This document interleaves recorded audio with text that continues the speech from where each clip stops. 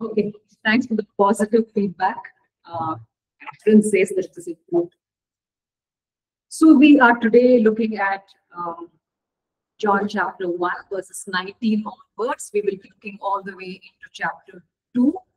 So if we can have someone begin by reading out for us John chapter 1, verses 19 up to verse 25.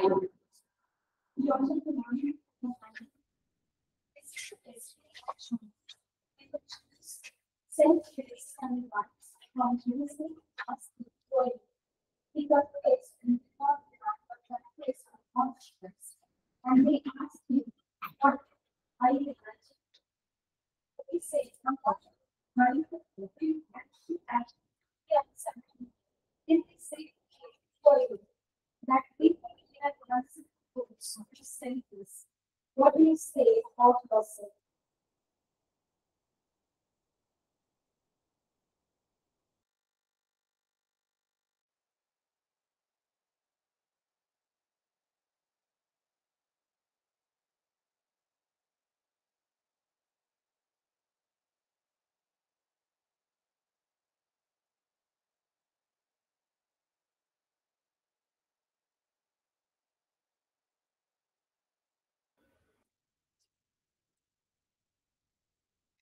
I'm very sorry for all these technical issues which are taking place at this end. Yeah, so we actually were trying to read the verses 19 up to verse 24, up to 25, where you have people who are questioning John the Baptist and asking with what authority he is going around baptizing people. We see in the other Gospels that you have people coming from different regions just to be baptized by him at his hands. So the leaders are now questioning, the religious leaders are now questioning this, and they ask him, by what authority are you doing this? Who are you? I mean, do you have some kind of spiritual authority? Are you the Messiah himself? Or are you Elijah who has come back to life? Or are you the prophet that Moses talked about? So they're asking what authority he has to be able to do this. And in response, we see John very freely confessing. It says in verse 20, it says that he freely confessed, "I am not the Messiah." So John the Baptist did not take any kind of wrong credit for himself. We see that here. Throughout his ministry, we see that this John the Baptist was a person who allowed Jesus to gain more and more prominence and popularity. He never tried to promote himself. He was always satisfied to stay in the background. So this, of course, would have to be a very important learning for us, even as we try to minister in different capacities. Some of us may be called to full-time ministry. Some of us may just be believers who are involved in the secular field. But then in our own capacity, we too share the gospel. We too spend time praying for people. We too try to build up new believers in the Lord. So whether it is full-time ministry or whether it's just us, doing our little bit for the kingdom of God, with what attitude are we doing whatever it is that we are doing to serve? Like John the Baptist, are we promoting the Messiah and allowing all glory to go to him? Or are we promoting ourselves personally? Because in the world today, the principle seems to be that if you have a talent, then use it for self-promotion. A person may be very good at running a business, or a person may be excellent when it comes to singing or painting, or a person may have software engineering skills.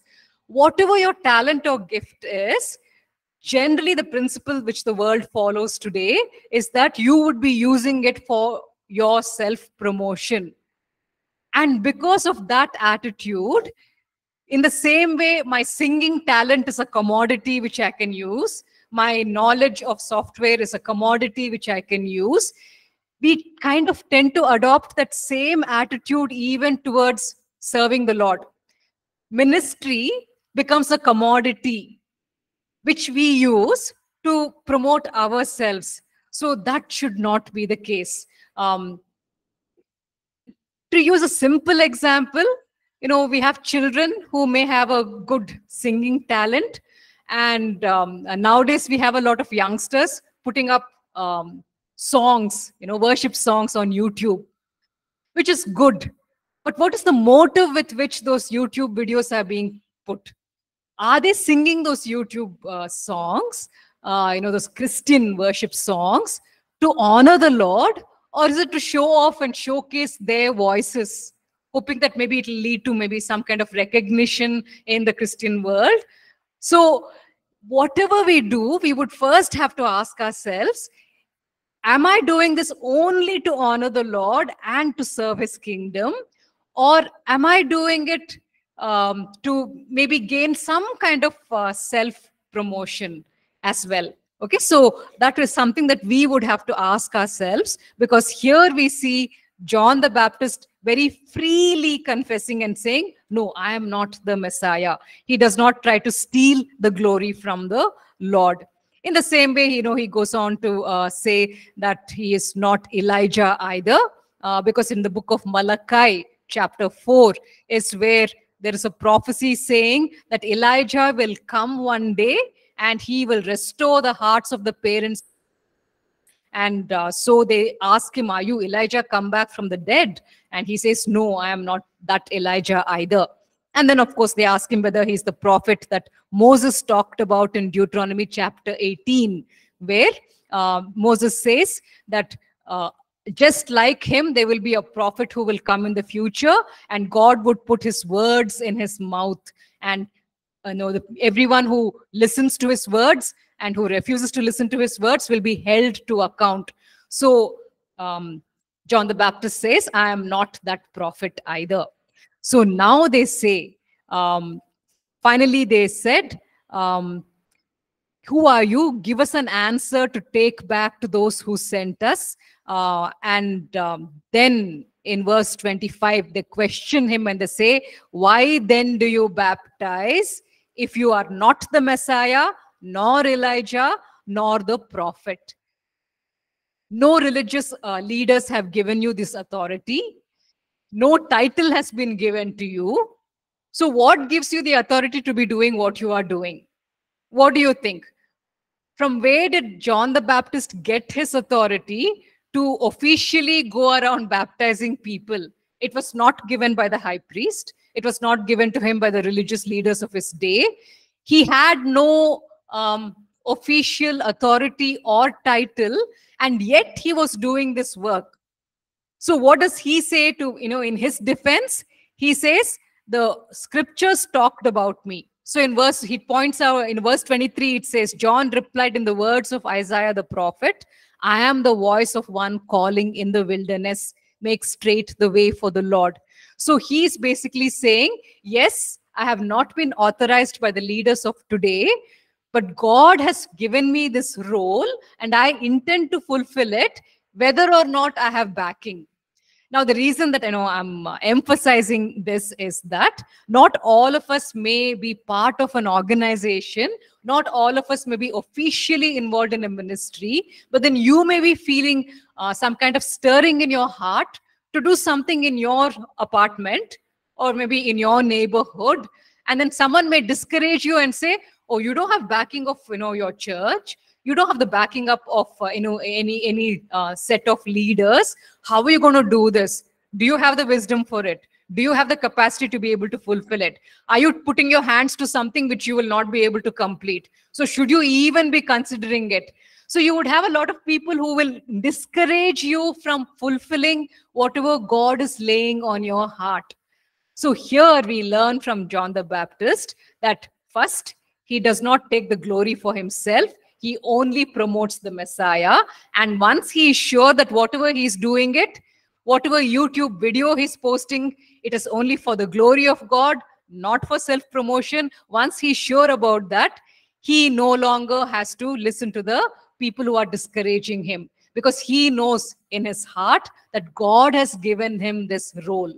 So if you find yourself in a position where people are criticizing you for something that you are genuinely doing for God's kingdom, you are not doing it for self-promotion, but there are people criticizing and saying, what backing do you have? What legal authority do you have? If that is the case, then like John the Baptist, you can boldly say, the Lord himself has appointed me for this task. In the Old Testament itself, John says, it was prophesied that I would be given this role, that I would be the one who would be preparing the way for the Messiah. So in the same way today, you can declare and say, the Lord is laying this burden on my heart. So irrespective of whether I have a body of leaders backing me up, I feel that I must go ahead with it. And in fact, if you look in the history of Christianity, there are so many examples of people who took this stand. Because we are teaching from India. To use an Indian example, we have William Carey, who wanted to come and serve in Bengal. But when he wanted to do that, his church did not feel that it was the correct thing for him to do. The mission society that he approached for funds, they said they don't have funds to give for his particular, project. And the British East India Company, which in fact was controlling Bengal and ruling over Bengal, they said, we will not even give you a travel permit to come over here. So he did not have any kind of legal backing.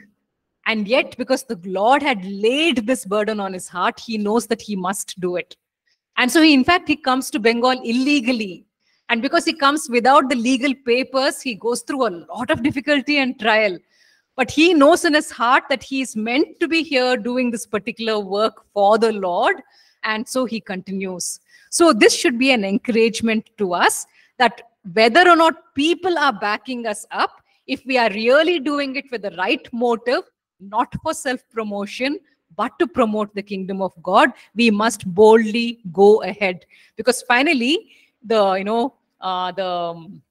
kind of compliment that Jesus gives about him is so great.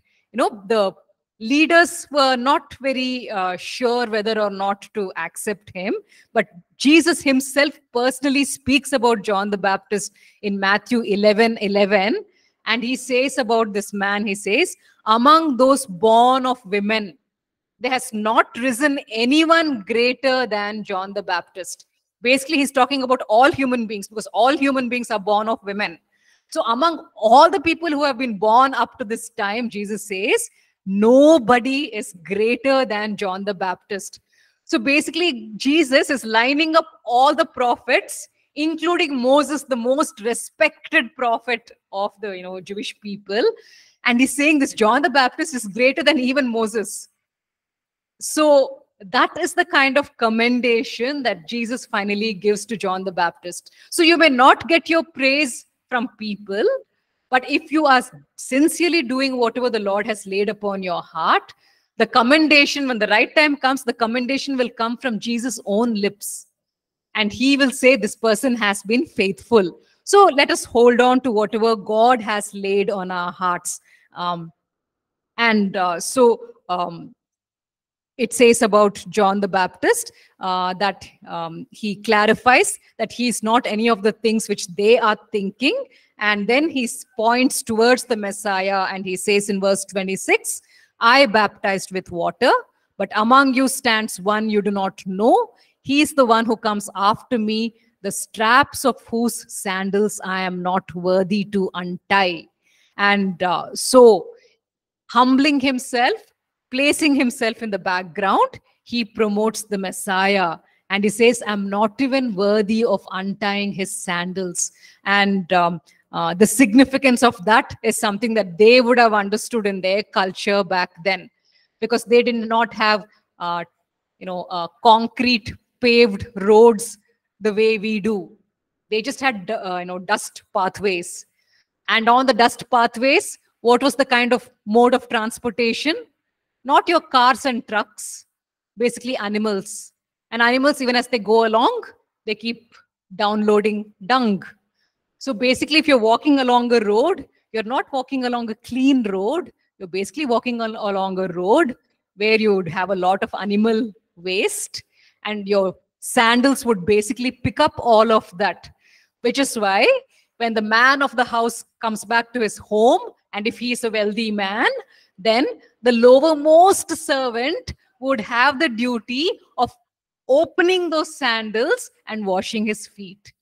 And here, John says, I'm not worthy to even do that lowly task, because the one who is coming is that far surpassing me, in his status. So, having spoken in this manner about the Messiah, having clearly understood that he is just a servant of God and all glory should go to the Messiah, the next day, this is what happens. That would be verse 29 onwards. So if we could have someone read out for us from John chapter 1, verse 29 up to verse 34, please. John 1, 29 to 34.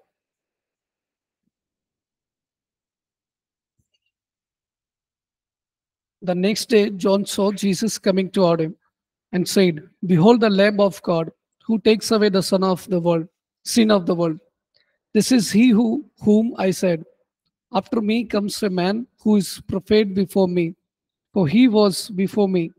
I did not know him, but that he should be revealed to Israel. Therefore I came baptizing with water. And John bore witness, saying, I saw the Spirit descending from heaven like a dove, and he remained upon him. I did not know him, but he who sent me to baptize with water said to me, Upon whom you see the Spirit descending and remaining on him, this is he who baptizes with the Holy Spirit. And I have seen and testified that this is the Son of God. So, John, with the full intentions of only promoting Jesus, the very next day, he sees Jesus coming down the road, down the pathway, and immediately he says to the people who are standing around him, he says, Look, the Lamb of God who takes away the sin of the world. And so he refers to this Messiah as the Lamb of God, because all the people were very eagerly waiting for a Messiah king, not a Messiah lamb. They wanted a king who would free them from Roman rule, where they can have the dignity of having their own independent nation once again. That is what they were looking forward to. But here, John does not introduce Jesus as the Messiah king. He rather introduces him as a Lamb of God. And the people who are listening to this term being used would have found it very, very strange. The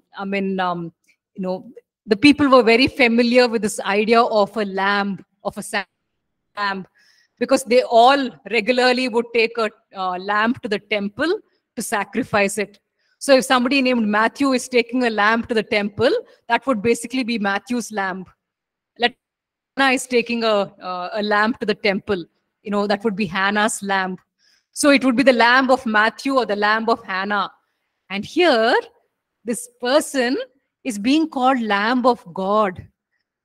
Do you see the significance in what John the Baptist is saying? They're all eagerly waiting for a king to come and occupy the throne and drive out the Romans. But here, this Messiah is being referred to as a lamb. And what do you do with a lamb? Matthew would take his lamb to the temple to have it killed over there, so that it can the sins which he has committed can be placed upon that lamb, and God's forgiveness can be imparted to him. Why is Hannah taking her lamb to the temple? Basically to have it killed over there, so that her sins will be put on that lamb and she would receive redemption in God's eyes. And here, someone else is also taking their lamb to the temple, God's lamb. God is taking his lamb also to the temple to sacrifice it. And it's not just any lamb, it is his son that he is taking to the temple to sacrifice it. I mean, look at that. It's we just think of the Lamb of God as such a general term. It has even lost the shock value. This is God taking his lamb to crucify it.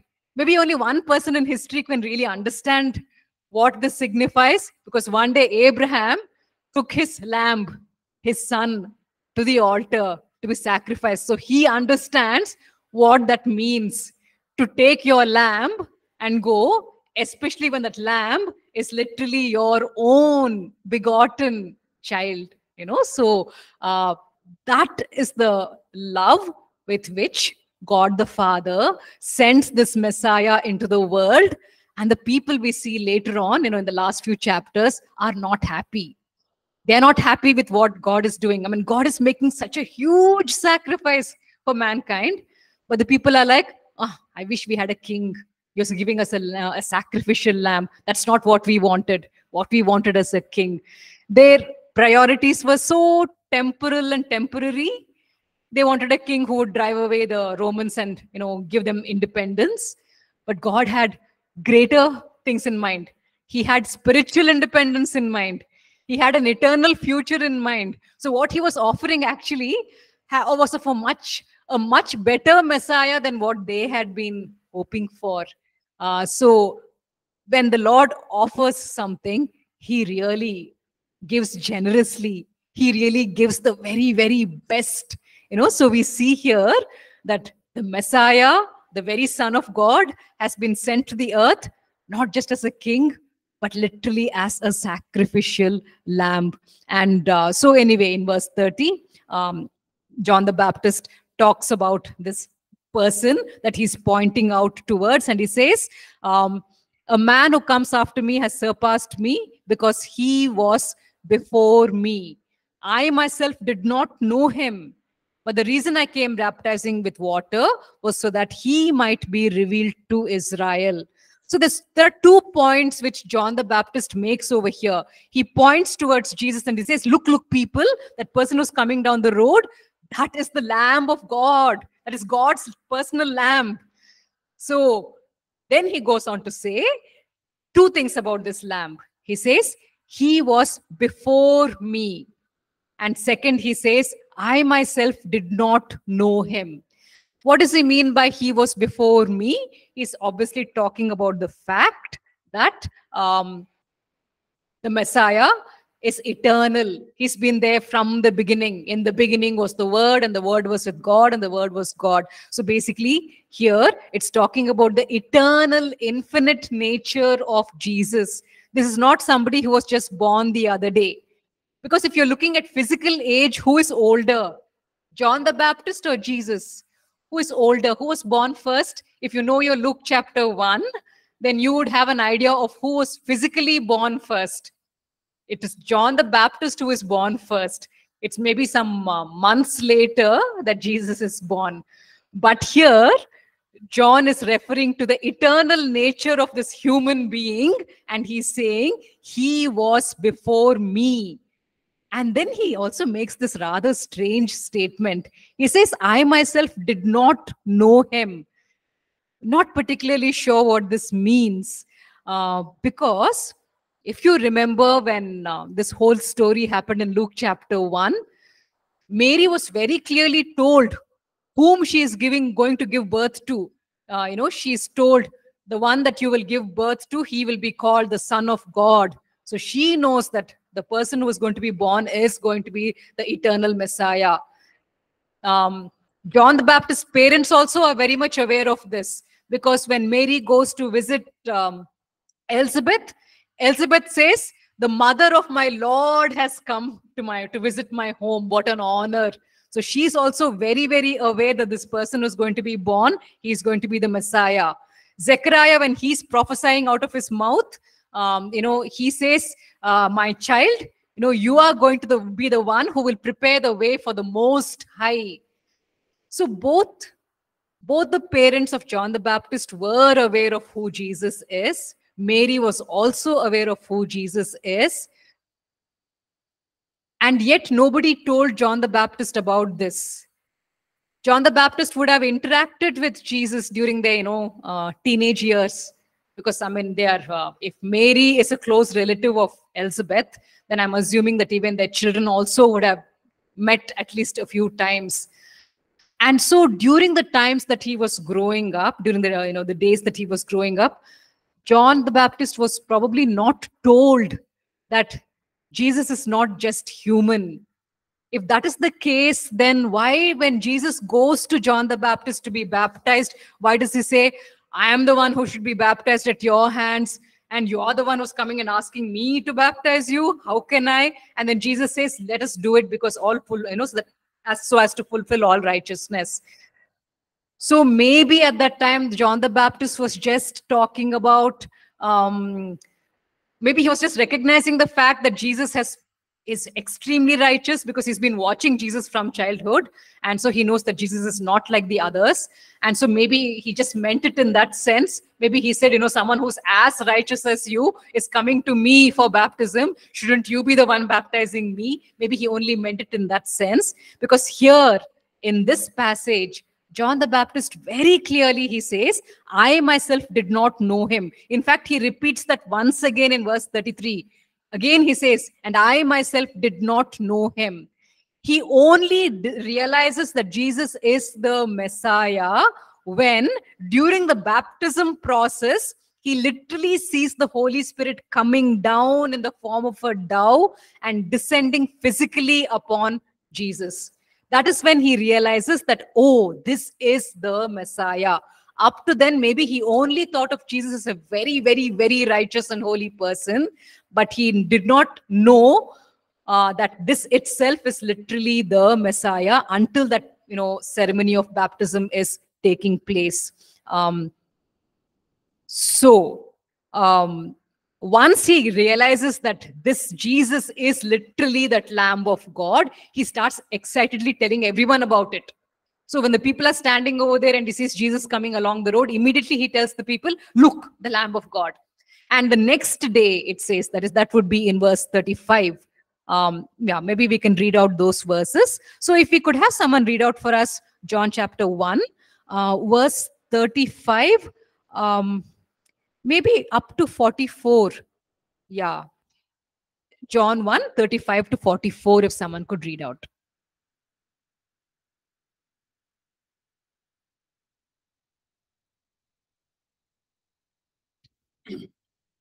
Again, the next day, John stood with two of his disciples, and looking at Jesus as he walked, he said, behold the Lamb of God. The two disciples heard him speak, and they followed Jesus. Then Jesus turned and seeing them following, said to them, what do you seek? They said to him, Rabbi, which is said to when translated, teacher. Where are you staying? He said to them, come and see. They came and saw where he was staying, and remained with him that day. Now it was about the 10th hour. One of the two who heard John speak and followed him was Andrew, Simon Peter's brother. He first found his own brother Simon and said to him, we have found the Messiah, which is translated the Christ. And he brought him to Jesus. Now when Jesus looked at him, he said, you are Simon the son of Jonah. You shall be called Cephas, which is translated a stone. The following day, Jesus wanted to go to Galilee, and he found Philip and said to him, follow me. Now Philip was from Bethsaida, the city of Andrew and Peter. Yeah. So once John the Baptist recognizes that this Jesus with whom he had grown up from childhood, he is the Messiah. Once he realizes that, he starts telling everyone eagerly, see, this is the person for whom I was preparing the way. This is the person whom we have all been waiting for. And so he begins to point out Jesus to everyone and explaining that this is the expected Lamb of God. So we see two examples here of John the Baptist giving the witness and saying, this is the Lamb of God. But if you look at the first time that he says this, the people standing around him do not respond. There is no reaction. But the next day, when he says the very same thing to two of his disciples, there's an immediate response. They immediately leave John the Baptist and start following Jesus. So do you see the contrast over here? The previous day, when he told the people in a very excited way, look, the Lamb of God, there was no reaction from them. There was no hunger from their side. But the next day, when he says to two of his disciples, to two of the disciples of John the Baptist, they are so excited, they immediately leave John the Baptist standing over there and they start following this Lamb of God. And so as they are following him, Jesus turns around and he says to them, what do you want? And then they ask him, where are you staying? Because they're hoping that maybe he'll allow them to come and speak to him for some time and clarify their questions. And he says to them, come, you can spend the entire day with me. And they're so excited. So they go with him. And Jesus must have taken that time to explain from the Old Testament scriptures who he is. And he would have shown them how the Old Testament scriptures are pointing towards him. He must have explained those things to them. Because after that conversation, Andrew, who has gone, Andrew is one of those two disciples. He's so excited. He immediately goes and catches hold of his brother. And he tells him, you know what? We have finally met him. The person that we've all been waiting for so long for. He is here. We actually went to his house. We talked to him. He explained everything to us. And so he takes his brother along to meet this Messiah. And that is basically how Peter gets introduced to Jesus. So when Jesus looks at Peter, what did Jesus see? Jesus had this ability to look into people, not just at their external appearance, but he had this discernment of the Holy Spirit to look into a person and see who they really are. So what do you think Jesus saw when Peter comes over here? Peter is as excited as his brother and he wants to meet the Messiah. He says, come over there with hunger, with eagerness.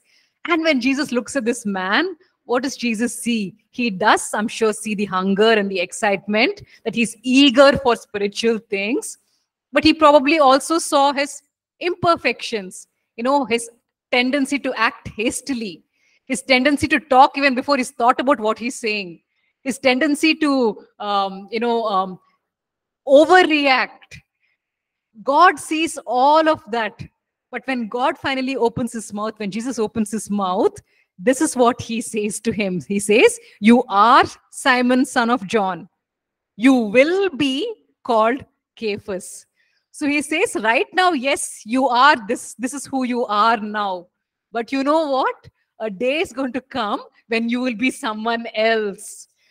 So the beautiful thing about Jesus is that you can be excited about coming to him no matter what condition you are in.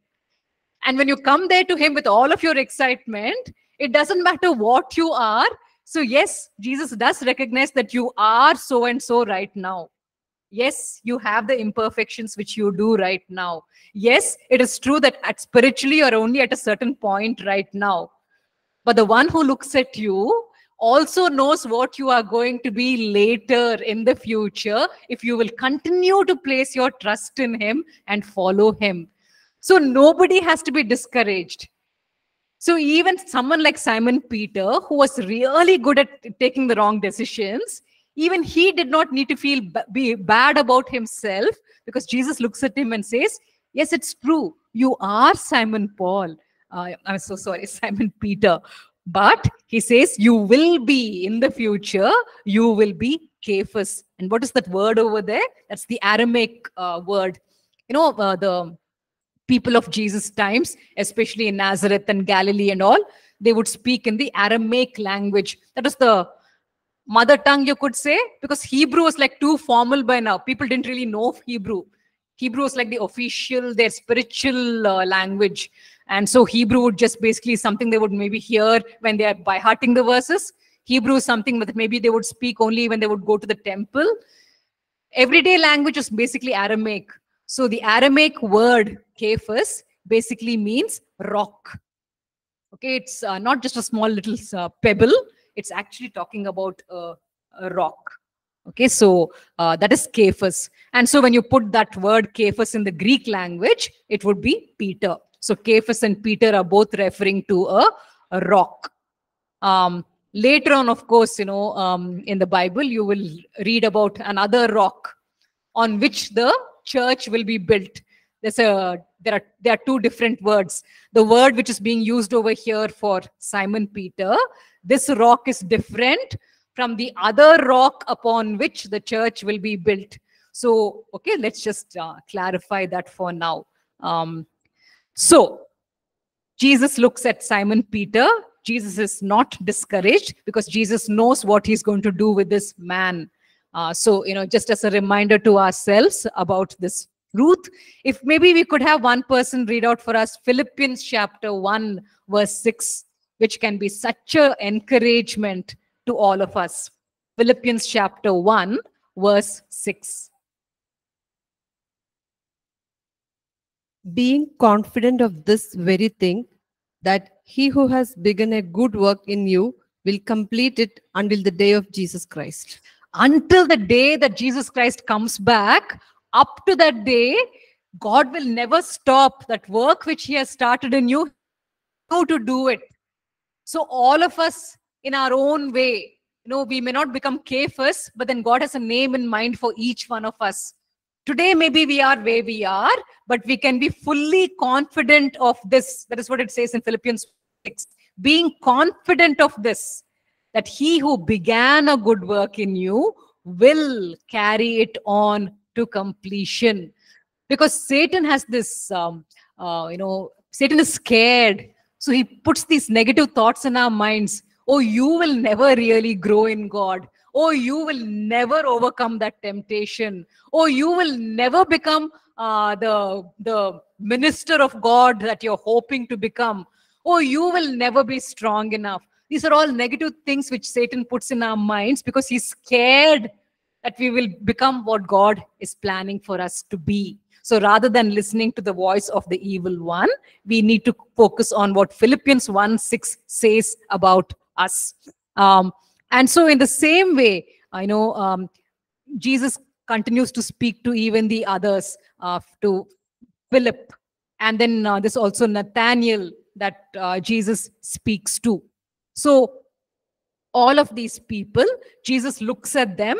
He sees that they are not complete, not yet perfect, but he's confident that he will be able to work on them and turn them into people who will turn the world upside down. Because in the book of Acts, that is how these people are described. These people became people who turned the world itself upside down later.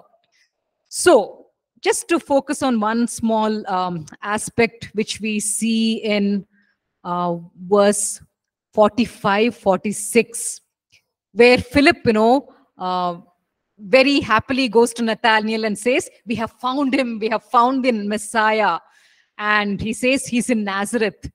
So the minute Nathanael hears that this Messiah is from Nazareth, he says, oh, from Nazareth, forget it then. Definitely you got the wrong person. Because nothing good can ever come out of Nazareth. Why was there such a low opinion regarding Nazareth? Also, why was there a low opinion regarding Galilee? Because later on in this book, Gospel of John, you have the leader saying, no prophet can ever come out of Galilee. So what is Nazareth? What is Galilee? In the northern part of Israel, you have a region which is called Galilee. Galilee is made up of Upper Galilee and Lower Galilee. Lower Galilee, one of the main cities is Nazareth. So this entire region, this is located in a particular place where you have many important trade routes meeting. Some of the most important trade roads which the Roman people had built, they kind of met at this point. So you have a lot of Gentile people settling in this area. More than Jewish people, you have Gentile people living in this entire area, especially in Nazareth. So the rest of the nation looks at this entire region and thinks, oh, these people spiritually backward. They don't know anything. They are mingling with all Gentiles. And another thing, because they are not near the Jerusalem temple, that's a little distance away. So here in Nazareth, you basically have rabbis who are teaching them the word of God, explaining to them what they should do. You don't exactly have Levites coming and giving them sermons. So the general opinion of people of the other regions is, Nazareth, who teaches them? The rabbis teach them. And a rabbi doesn't need to be from the Aaronic background or from the Levite background. He can be from any tribe and he can become a rabbi. Such people are training them over there. What spiritual value will they have?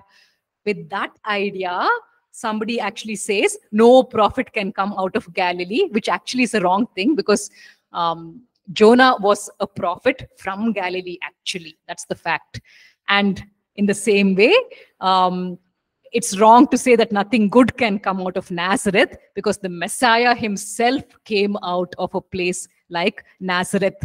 Why am I dwelling so long upon this point? Because people sometimes tend to label us in that way. I heard this comment at least 3 times where people said, oh, the rural pastors of North India, they don't know the Bible at all. You know, what can they achieve? I mean, it doesn't matter which region of India you're from.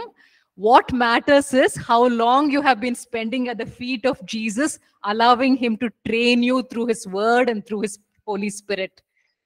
Because later on, regarding these people, what does it say in the book of Acts? Acts chapter 4, verse 13. It says about these disciples from Nazareth area, the ones who are supposed to be unschooled and uneducated in spiritual things. It says over there in Acts 4:13, when the people saw the courage of Peter and John, it says, they realized that they were unschooled, ordinary men.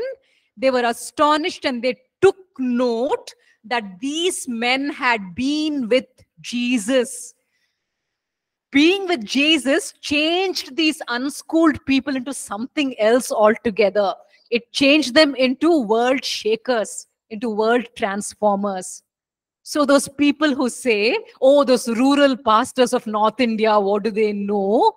If those rural pastors of North India spend their time at the feet of Jesus, learning from the word of God, spending time meditating upon the scriptures, they also can be world shakers. And then the world will sit up, the church will sit up and take note that these men from rural areas have been with Jesus, being trained in his presence.